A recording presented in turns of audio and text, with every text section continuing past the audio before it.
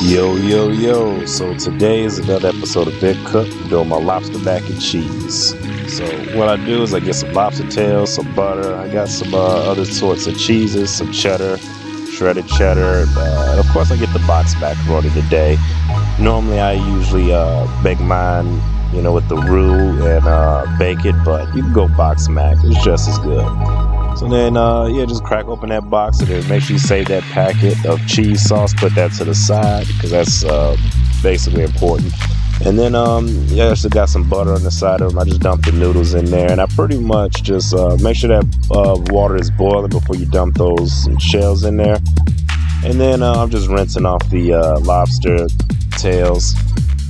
Definitely want to rinse them off. Inside the packaging there's always some weird kind of film or slime on it, so I make sure I get that off, and I throw them in the next pot that's also boiling as well. Now I'm cutting on the third eye, and I'm gonna make a mini roux. Not gonna jazz it up too much. I just want, because I want that lobster meat to really shine through, I kind of just want to add more cheese, because what I notice in the box macaroni and cheese, sometimes there isn't enough cheese. So, or it's not cheesier than what I like it. So I put some butter in there. Right now I'm just kind of stirring up my pasta, make sure that pasta doesn't stick. You don't want the pasta to stick at all, because it becomes kind of hard and clumpy with some parts of it. So yeah, pretty much I'm just watching the lobster tails, making sure they don't overburn. Once they get to a bright pink, they're pretty good. Or once the shell turns red, they're pretty good and soft. So I give the pasta another little stir right here, and then my cheese sauce is looking pretty nice up there.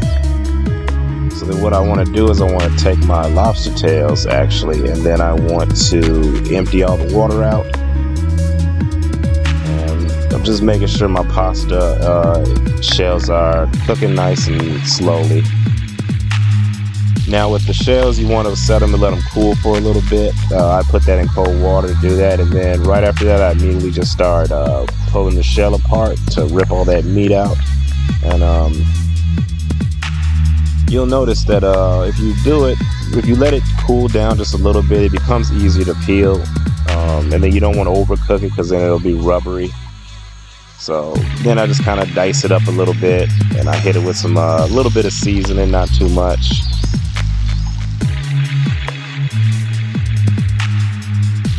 And then so now I put a little bit of butter in there, a little bit of seasoning in the macaroni, and then I kind of just stir that up in there. Then I get my cheese sauce, dump that on in there. And then now that's macaroni and cheese, and then I added my own little cheese sauce, added some onion and garlic powder. Then I'm adding the lobster meat. Now you can also use shrimp meat or crab meat if you want to, but it's up to you. So then I add a little bit of goat cheese, and then I just kind of let it sit for a while. Then I plate it on up, and this was very delicious, and I topped it with some parsley. Subscribe for more recipes.